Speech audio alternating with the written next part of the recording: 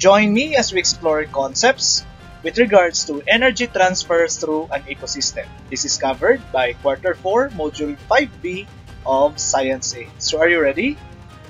For today's video, we have the following most essential learning competency, which is to describe the transfer of energies through the trophic levels. Specifically, we have the following objectives. Yung una, we are going to explain yung connections within a food chain as well as how producers and consumers interact for energy flow through an ecosystem. We are also going to explore ano nga ba yung pagkakaiba ng food chain sa food web. And for number 3, we are going to discuss yung importance ng producers, consumers, and decomposers in an ecosystem and also identify the consequences of their absence in energy flow. And lastly, we are going to explain how the transfer of energies through the trophic levels.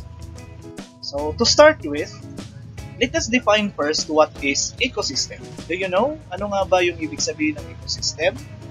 Now, from your previous years, from your previous topics, you already know that pag sinabing ecosystem, ito ay binubuo ng mga organisms in a community plus the abiotic factors. So, ecosystems are transformers of energy and processors of matter. And ecosystems are self-sustaining.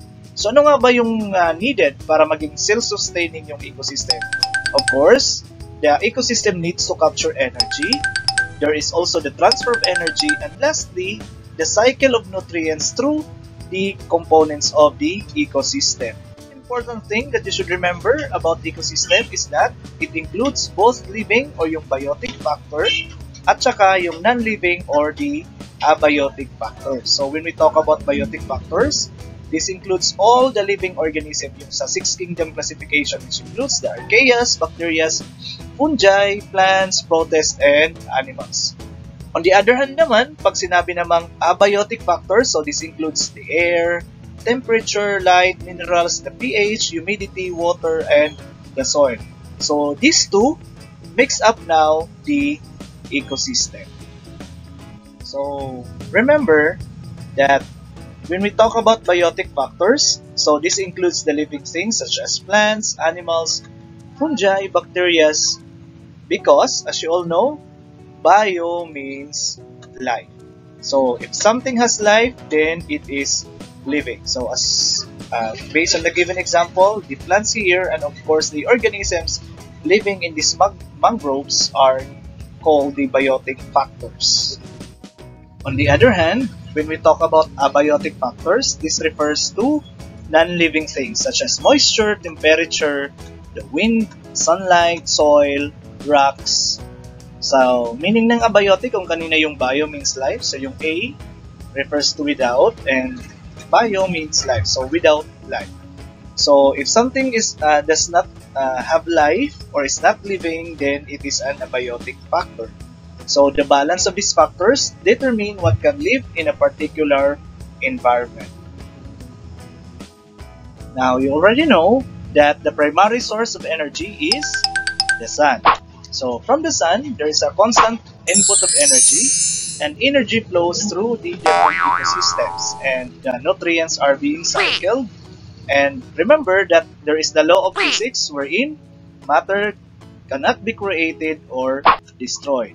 So nutrients can only cycle. So inputs here are energy and nutrients, and energy flows through the different ecosystems. Okay? This time, let us explore how energy flows through the ecosystem. As we all know that the primary source of energy is the sun. So the energy from the sun is captured by of course, the producers, specifically the plants.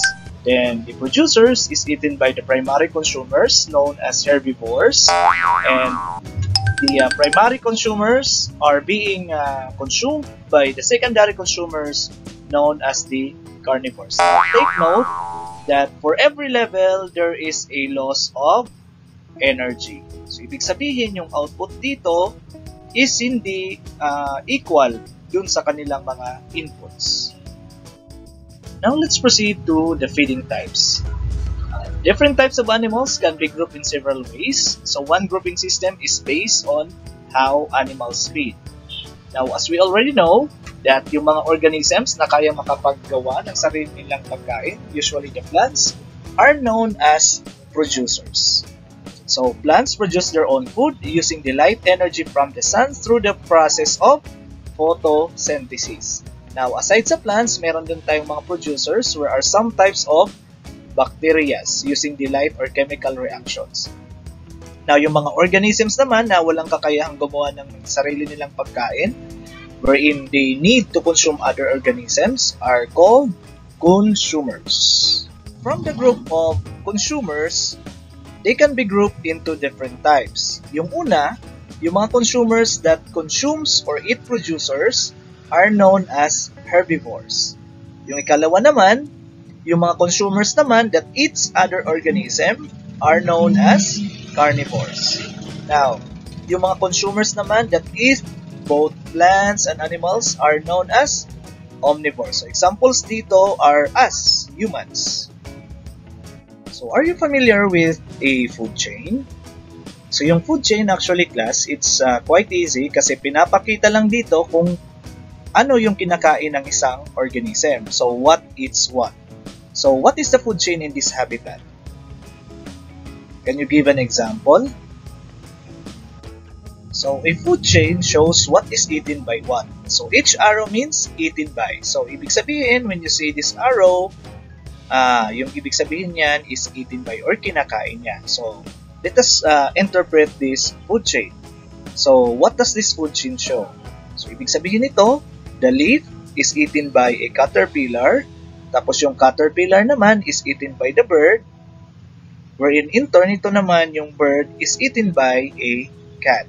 So, as you can see, energy is transferred from one organism to another in the direction of the arrow. So, sumusunod siya dun sa principle na energy cannot be created nor destroyed. It can only be transformed from one form to the other. So, a food chain also can show a ranking of consumers. So, yung consumers eat plants or animals or both, and a food chain can be used to rank different types of consumers. So, for example, you have the seaweed is eaten by snails, and snails eaten by crayfish or shrimps, and of course, yung crayfish is eaten by humans. So, yung una, of course, that would be the producer. Yung kumain doon sa producer is known as the primary consumer, and yung primary consumer naman, after being consumed by the crayfish, so yung crayfish naman ngayon, these are the secondary consumer. And yung last, yung kumakain dito sa sa secondary consumer is known as the tertiary consumer. Usually, yung nasa tertiary consumer are the top predators. Based on our given example kanina, so yung food chain shows the trophic level. So, ibig sabihin yung feeding relationship. So, we already know that lahat ng energy on Earth start with the energy from the sun. And the energy from the sun is captured by plants. So, this is the first level of all the food chains, which is known as the producers. So, food chains usually go only up to 4 or 5. And as you can see, there is an inefficiency of energy transfer. So, yung kumain kanina sa producers, these are known as primary consumer, known as herbivores, and secondary consumers, known as carnivores, and the tertiary consumers, which is the top carnivore. Okay, so all of this, from producers down to the tertiary consumers, connects to decomposers. Of course, if all organisms die, they all go back or being consumed by the decomposers. So, these are also known as the autotrophs kasi kaya nilang gumawa ng sariling pagkain. And based sa ating discussion last time, yung mga organism naman na needs other organism to have their energy, they are known as the heterotrophs.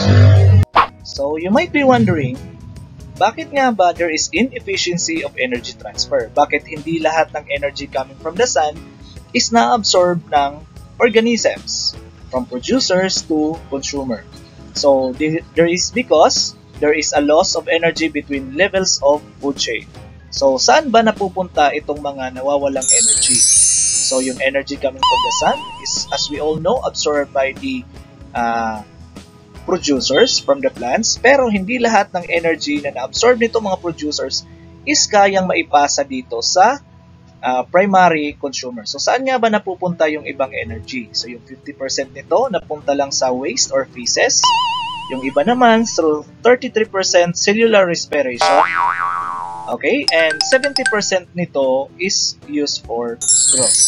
So only this energy moves on to the next level in the food chain. For example, pag ito kinain ng another organism, ito lang yung ma-absorb na energy ng secondary consumer. So, to where is the energy lost? It is consumed or being used for the cost of living. So, let's take a closer look on how energy is transferred through the use of ecological pyramid. So, yung loss of energy between levels of food chain. So, can feed fewer animals in each level. So, as we all know that the primary source of energy is from the sun. And for example, 1 million joules of sunlight is being absorbed by the primary producers. Now, only 100,000 from this will be given to the primary consumer. And only 100 from the primary consumer is being absorbed by the secondary consumers. And from the secondary consumers, only 1 joule is being consumed by the tertiary consumer.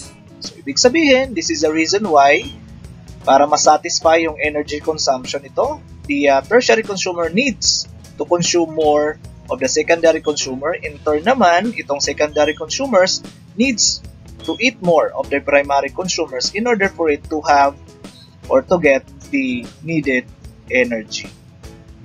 Kasi nga, saan napunta yung mga energy? Of course, for the cost of living. Yung iba, turn into waste. Yung iba naman through heat loss and others. Now, let us explore how humans in food chains. So, dynamics of energy through ecosystems have important implications for human populations. So, how much energy does it take to feed a human? So, if we are meat eaters, kung mapapansin ninyo, do we consume less organisms or do we consume more? So as you can see, it needs a lot of energy kasi itong mga cows, in order for it to support yung dami nila, yung kanilang processes, so it needs more producers. So of course, para ma-consume naman ito ng mga humans. Unlike if we are vegetarian, so direct ka kukuha dito ng energy from the producers.